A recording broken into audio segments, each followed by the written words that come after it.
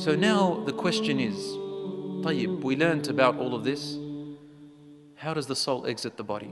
And is there a difference between the believer and the disbeliever? Yes, there is. And the Prophet ﷺ described, as if you can see it, the soul exiting from the body of the believer and the disbeliever. There is a long hadith that the Prophet ﷺ, he was sitting once with his companions. This hadith is sahih, you'll find it also in Bukhari and Muslim.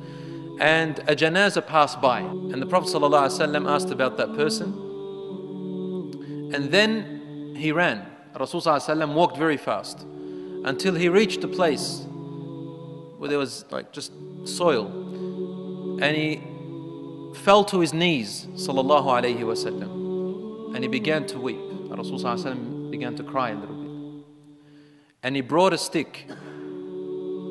He brought a stick and he started to poke it into the ground like this and look up into the sky. You know, a person with that kind of reaction,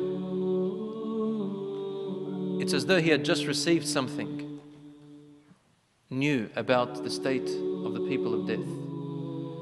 And it had affected him, sallallahu alayhi wasallam. If he wasn't the messenger of God, Allahu alam what would have happened to him. Allah had given him strength, because he used to say, if you were to know what I know about the people after they die, you would have laughed very little in your life and cried the majority of your life. And if I wanted to, I would have asked Allah to let you hear what's going on to the people in the grave, for those disbelievers or those whose souls have been, who are evil souls.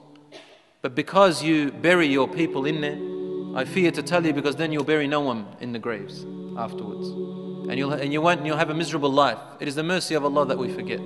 And then he said to his companions, "Ta'awwadhu billahi min adhab al-qabr." Seek refuge in Allah from the punishment of the grave. And they sought refuge. Then he said again, "Ta'awwadhu billahi min adhab al-qabr." Seek refuge in Allah from the punishment of the graves. And they all said, "Allahumma inna na'udhu bika min adhab al-qabr." And he said it a third time, "Ta'awwadhu billahi min adhab al-qabr." And they said it a third time, "A'udhu billahi," from the punishment of the grave. Seek refuge in Allah. Then the Prophet ﷺ looked at us and said, and the way that the companions were in front of him, a companion says, we were gathered with so much serenity on our hearts and quietness, and were so close to each other that if a bird came past and dropped a dropping, it'll fall on one of us, it won't miss. That's how close we were to each other. And he said, إِنَّ الْمُؤْمِنَ إِذَا كَانَ بِانْقِطَاعٍ مِنَ الدُّنْيَا. He talks about the believing soul now. Starts off with the believing soul. إِنَّ الْمُؤْمِنَ إِذَا كَانَ بِانْقِطَاعٍ مِنَ الدُّنْيا. The believing person, when he is about to depart from this world, to be detached from the world, وَإِقْبَالٍ مِنَ الْآخِرَةِ, and he is almost about to go into the hereafter, نَزَلَ إِلَيْهِ مَلَكَانِ بِيضُ الْوُجُوهِ كَأَنَّ وُجُوهَهُمُ الشَّمْسِ. Two beautiful angels will come down from the sky. They have got beautiful faces full of light, as if their face is the sun itself. That's how much light they have. وَمَعَهُمْ حَنُوطٌ مِنَ الْجَنَّةِ وَأَكْفَانٌ مِنَ الْجَنَّةِ. They have perfume from paradise, and they have a shroud from paradise. And then they wrap him, and they place the perfume in him, and the angel of death is there.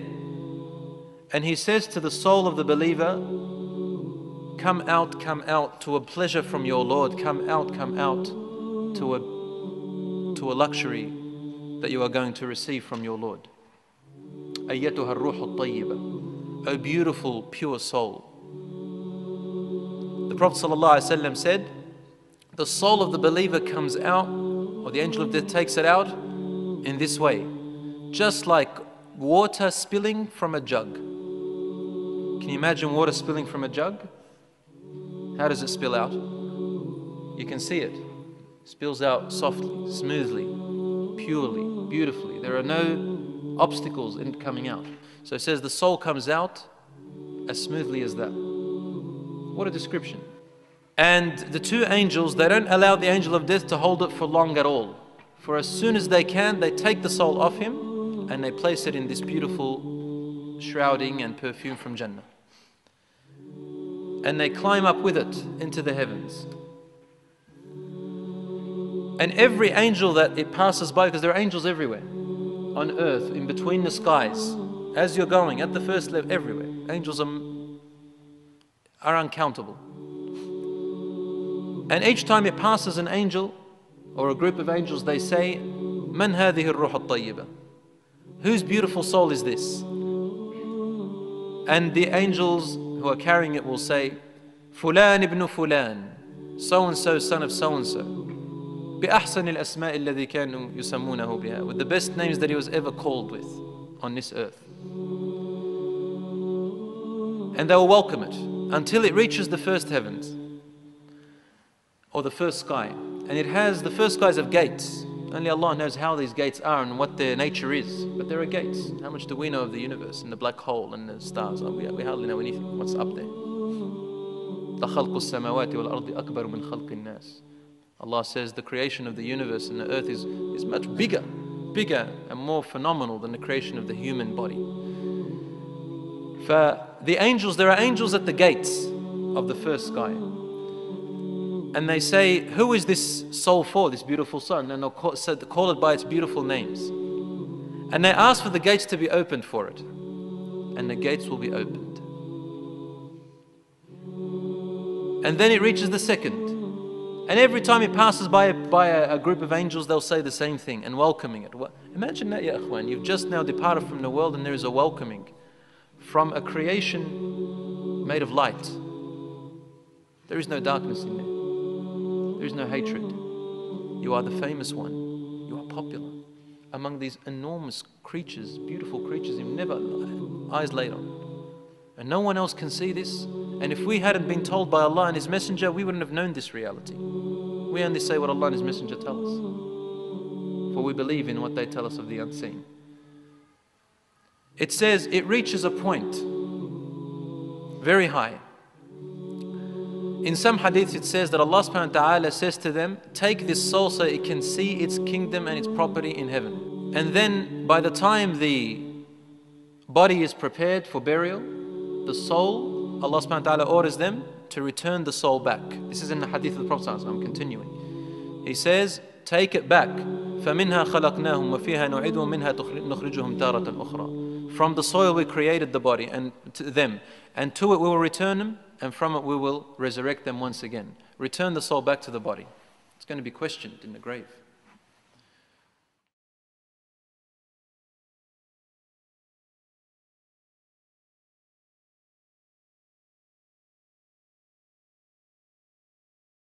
The bad soul, however, is in contrast to that. Rasul sallallahu alaihi wasallam told us, as for the bad soul, the opposite happens. Two angels who look terrible, whose face is darkened and horrible, they come down. And the angel of death stands at the head.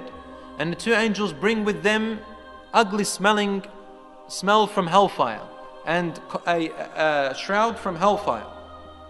And the angel of death says, "Ukhruji ayyatuha ar-ruh al-khabitha." Come out, O dirty, stinking soul.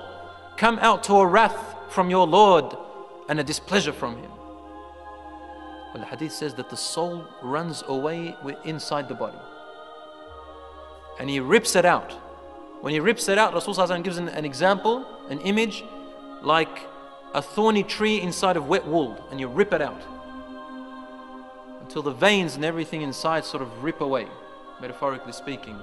Or is it really in reality? Only Allah knows how. But the point is, he feels it or she feels it, as though all of the veins and arteries in their body are ripped apart. And I've heard and seen myself actually, just one case, not as bad as this, but I've heard even worse cases. People from this area actually. I went to a janazah last year, and the brother said, I was at my father's deathbed at the hospital, and next to him were people, non-Muslims, disbelievers. Allahu Alam, what they have done of deeds, only God knows what bad things they've done. He said they're dying, and wallahi brother, I don't know why, but I see them jumping up and down off their bed, as if someone's grabbed them and they're just throwing them up and down like that. I've heard it from many people, and the nurses say this is normal. They get up and they smash their heads back on. They have to put them on morphine just to calm the body down. As his father died peacefully. We ask Allah subhanahu wa ta'ala to have mercy on this brother's father, and onto Mautana wa Mautal Muslim and all of our dead ones. But it's not a simple matter. He says, as soon as the angel of death carries the soul, the two angels grab it. And they put it in this shroud from hellfire and this ugly smelling stuff from hellfire, and they go up into the heavens as well. They all get the opportunity to go through, brothers and sisters. The believing soul and the disbelieving soul, according to the hadiths, they all get the opportunity to go up. And every time it passes a group of angels, they say, whoa, what is this stinking soul? And they say, Fulan ibn Fulan, so-and-so, son of so-and-so, with the worst names that there was ever called in this world. The worst. And everyone run away from it. It will reach the first sky, and the angels will say, what is this stinking soul? And they will say, so-and-so, son of so-and-so, with the worst names. It will be asked to open the doors for it, and they refuse. Allah says this in the Quran actually. إن الذين كفروا بآياتنا واستكبروا عنها لا تفتح لهم أبواب السماء ولا يدخلون الجنة حتى يلج الجمل في سم الخياط. Allahu Akbar. This is a great warning from Allah subhanahu wa ta'ala. It's saying those who disbelieved in our ayat, our signs, wastakbaru anha, and they felt and they had arrogance and vanity over it. They thought they're too good for it. The doors of the skies will not open for them. This is in the tafsir, this is what happens. When the soul goes up, the doors of the sky close. They're not allowed in. They are exiled, they are prevented. لا تفتح لهم أبواب السماء. The doors of the heavens will not open for them. ولا يدخلون الجنة, and they will never enter paradise. حتى يلج الجمل في سم الخياط. Listen to this description that Allah subhanahu wa ta'ala gives. He said they will never enter paradise until the camel enters through the hole of a needle that you sew with. You know the needle that you put the thread through? He goes, when the camel enters through that hole, they'll enter paradise. This is in the Quran. حتى يلج الجمل في سم الخياط. And he never. Is it possible for a camel to enter through that hole of it? Never. That's what Allah says. Or the angels throw the soul down from the top. They throw it. And because Allah says this in the Quran as well about those who made shirk with Allah subhanahu wa ta'ala. That they will be thrown from the sky. And this is in Surah Al-Hajj. It says that they will be thrown from the heavens down onto the earth. Into the body. The body would have been prepared, and it will enter the grave.